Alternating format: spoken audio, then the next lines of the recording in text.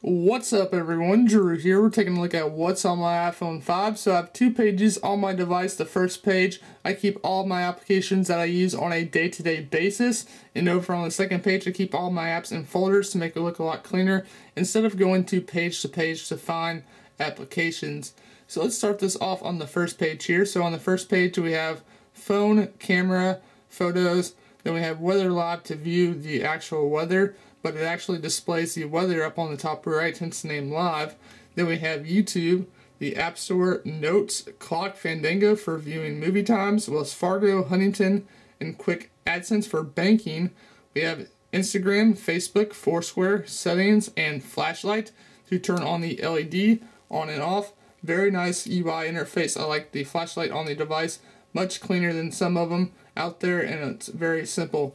So that is Flashlight. So let's go on to the second page here. So on the second page we have Newsstand for Wall Street Journal and the New York Times. I don't really open that too much, but again, if I wanted to read one of those articles, I could do so. We have contacts. I won't be going into that because it shows all my contacts. Then we have the Apple apps where I keep all my standard stocked iOS apps that Apple won't let you delete, but I just throw them into a folder because I don't really use them. Then we have Apple, Airport Utility, the Apple Store, Cards, Find Friends, Find iPhone, iMovie, iTunes U, iPhoto, GarageBand, iBooks, remotes for accessing your iTunes music, or your Apple TV, trailers for viewing movies. Then we have Podcast for actually streaming podcasts on your device. We have Arcade, Angry Birds, and Angry Birds Star Wars, Call of Duty, Asphalt 7, Heat, Cut the Rope. Then we have Doodle Jump, Fruit Ninja, CSR Racing, Crazy Taxi. Then we have Death Worm, Flight Control, and Flick Home Run. Then we have random apps that I just throw in here. Then we have Nike Run, Target, ESPN, Pinterest, PicSnitch, Pimp Screen. Then we have Pulse. Then we have PayPal, Speed Test, Starbucks, a QR reader. Then we have Pimp Camera. We got Time Hop. Then we got Heads or Tails for flipping coins, and Yelp. We have games, Temple Run, Temple Run 2, Leap Swirl, Jetpack Joyride, Rayman Run. Then we have Real Racing 2, Tiny Wings, GP, Subway Surfers.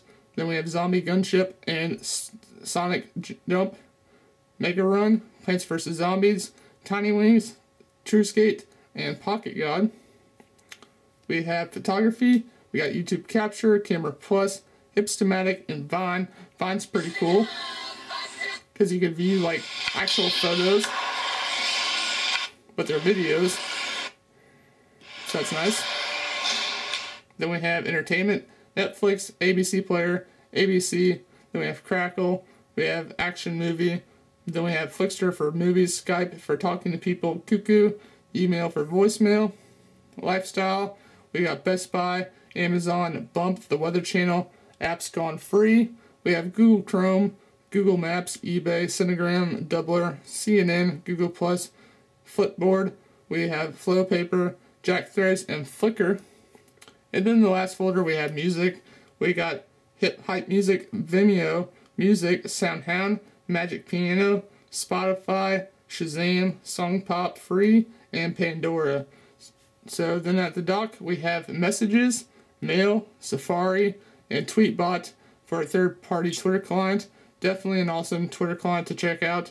It's definitely nice. It's all over the Mac and the iOS phones, so definitely check it out. So there you go. This has been what's on my iPhone 5.